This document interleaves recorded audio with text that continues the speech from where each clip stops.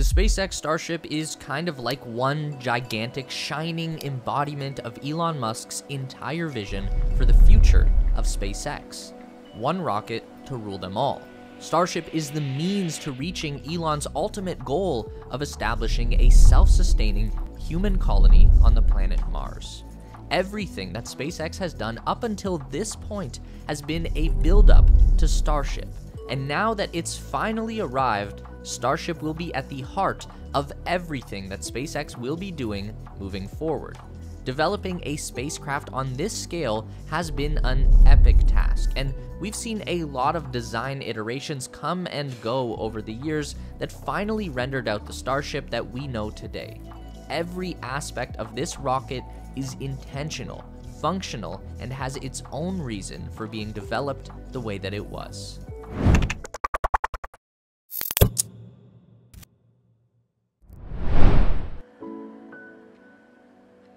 The goal of landing on Mars was the first and only thing that Elon Musk had on his mind when he originally founded the company SpaceX.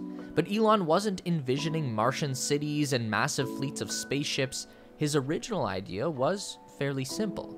Elon thought that it would be really cool to land a greenhouse full of seeds on Mars that would transmit back images as the plants grew amid the backdrop of a red desert wasteland.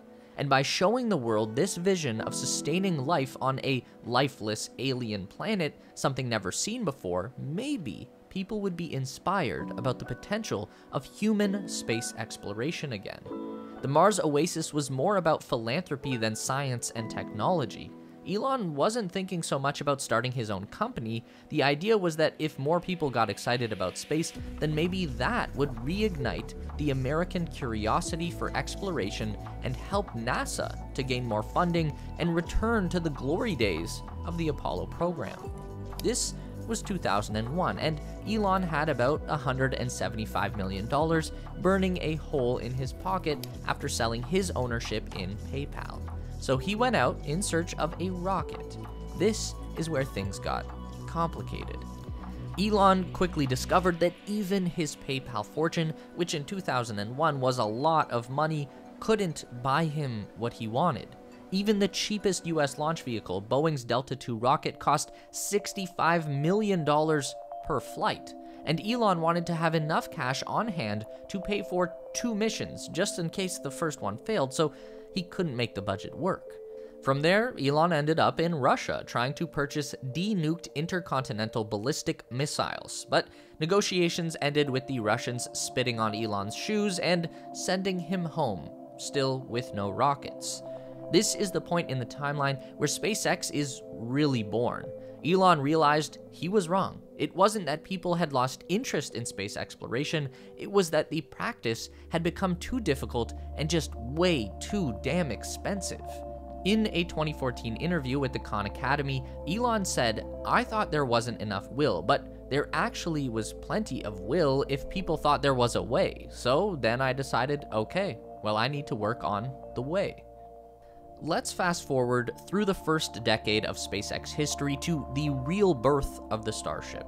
In 2016, Elon unveiled to the world his solution to the problem he had discovered so many years before, a way for people to finally explore outer space, the interplanetary transport system. Looks pretty familiar, right? This is where you've got to give credit to the SpaceX engineers. They came pretty close to nailing it the first time around. The standout feature of the ITS was its incredible size and power.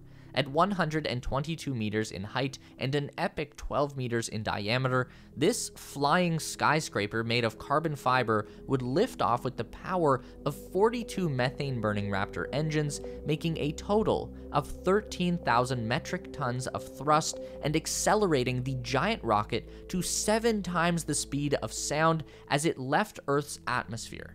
After separation, the upper stage spaceship would use 9 Raptor engines, 6 vacuum optimized, and 3 sea level to achieve low Earth orbit with a total cargo capacity of 450 metric tons.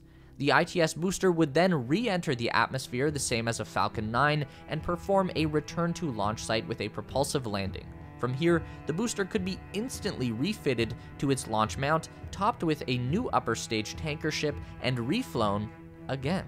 In orbit, the tanker would then link up with the spaceship to transfer propellant. It would take 5 trips of the tanker to fill up the spacecraft's tanks before it makes its departure for Mars. Landing on Mars would start with a fiery entry through the atmosphere, using the spaceship's lifting body as an air brake. The final deacceleration would come from the trio of sea-level Raptor engines before landing propulsively on deployable legs. While on Mars, the first explorers would use in-situ resources to manufacture new methane fuel and oxygen for their own return trip, pulling carbon dioxide from the Martian atmosphere and extracting water from below the surface. And then, they simply blast off from Mars and return home. According to SpaceX calculations, they could drive the cost down exponentially by making their 3 major hardware components all fully reusable. With 1,000 lifetime launches of the booster, 100 missions of the tanker, and 12 round trips per spaceship over an operational life of over 25 years.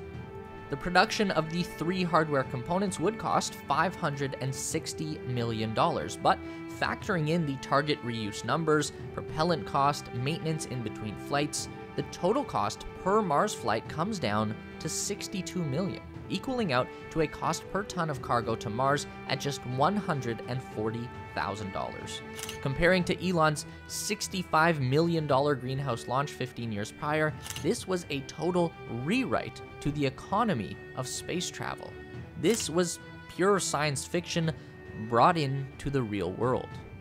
Now, SpaceX did get it mostly right the first time around, but this is not the type of company that ever settles on one design. They are constantly iterating. So by 2017, there was a slightly updated rocket concept with a much more fitting title, the BFR, which obviously stands for Big F***ing Rocket, but was later clarified to mean Big Falcon Rocket, as in a bigger version of the existing Falcon 9 booster. Anyway, in this redesign, the rocket actually shrank a bit and lost some power, now down to a mere 9 meters wide, 106 meters tall, and sporting just 31 Raptor engines. The upper spaceship also had a lower engine count, down to 6 Raptors, providing a much reduced payload capacity of 150 metric tons to low Earth orbit. This is much closer to Starship's present-day form. But why did Elon feel the need to scale down his giant Mars rocket? Basically, SpaceX identified that there was not enough money to fund a dedicated interplanetary transport ship. It was a super cool idea, it was just lacking in practicality. So by downsizing the launch system just a bit, SpaceX theorized that they could use this BFR to do everything that the company needed to do, from satellite launches to International Space Station resupply flights to crewed missions landing on the Moon and Mars, and by doing so, SpaceX would consolidate all of the resources that are used for Falcon 9, Falcon Heavy, and the Dragon capsule to be applied to this one system. And this would be greatly helped out by the fact that Falcon 9 became so incredibly reliably reusable to the point where they hardly even need to build new Falcon boosters anymore. SpaceX has already stopped building new Crew Dragons because the existing fleet is perfectly serviceable and reliable as is. For 2018, Elon presented another redesign of the BFR, this time the most significant change being to the exterior design. The overall length had grown slightly back up to 118 meters tall, but most obviously, the spaceship now had wings. The original lifting body design of the ITS now became a trio of gigantic fins that looked like something straight out of a comic book or a Flash Gordon film, and there were even a pair of fins on the nose of the ship as well. Elon stressed that these new additions did more than just look cool, these were extremely functional. The 3 rear structures would actually become fixed landing legs, with the 2 side fins being fitted with actuators that allow them to control the aerodynamics of the ship as it enters the atmosphere. The back one is just for show because the ship only belly flops through the sky, it never flies horizontally, so that's really just a landing leg dressed up as a fin for symmetry. The two small front fins are actuated as well, allowing the ship to both increase and decrease the amount of drag occurring at all four corners. This way the ship can control its own descent in the same way as a skydiver uses their arms and legs to steer as they fall. Now let's fast forward from there to Elon's 2022 presentation, because this was the first update to feature a real, functional, gigantic rocket live and in person. No renderings this time around. SpaceX had actually built this thing. The change in the name from BFR to Starship was twofold. One, the joke was the F word wasn't exactly appropriate for a legitimate spacecraft that was supposed to fly US astronauts to the moon. And two, just calling this a big falcon was actually a colossal understatement. This was something entirely different. Some obvious changes had been made from the sci-fi cartoon images of the second BFR to the real-life Starship and Super Heavy booster prototype. Obviously, the triple fin design had been sacrificed in favor of 4 low-profile aero flaps, 2 at the base of the ship and 2 at the nose. By this point, Elon had committed to a new idea for the launch tower that would add 2 large arm mechanisms that would work like chopsticks to catch both stages of the rocket on their return. So any ship that was only going to Earth orbit and back would not require landing legs at all, meaning that the third fin was no longer a necessary component. It was also apparent just how much more shiny the real-life Starship was in comparison to its previous concept designs. Originally, SpaceX had intended to make the ITS and BFR from a carbon composite material in order to achieve the lowest possible dry mass for the rocket, but they quickly found that there were more negatives than positives for the lightweight material.